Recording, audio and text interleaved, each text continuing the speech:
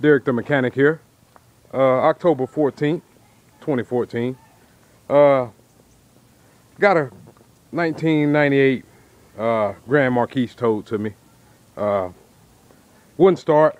All that, man. We did all the symptoms. We thought it was a starter. They thought it was a starter. Found out, man. And this is like my second or third. I don't know why I wasn't thinking about it. And I thought about it. Man, the cylinders were filled with coolant. That's why it wouldn't start. We had got it to start, but man, I already knew what it was. By the time we started it, notice all the cylinders were filled with coolant.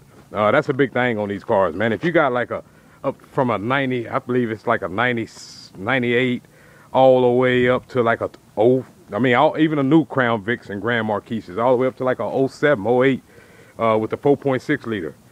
They have these problems, man. This is like probably about the 20th one out of them replaced. As you can see right here, look in there. This is number 6 cylinder, filled with coolant. Over here, you can see this one right here. That's gonna be 7 right here.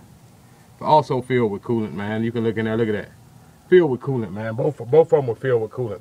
This didn't go in there when I took the intake off. This was already in there. These are your coolant ports here. That's where your coolant goes through to cool your heads off.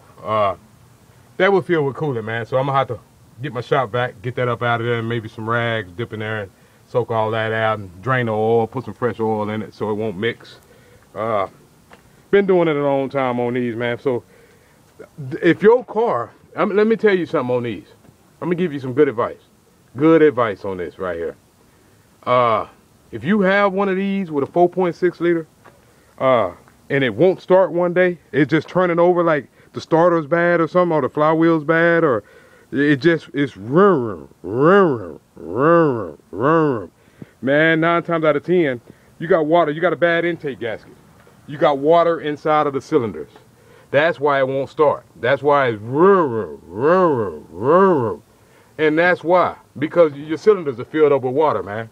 All of them. So I'm gonna have to get that out. Most of it will go down, drain down into the pan and all that stuff.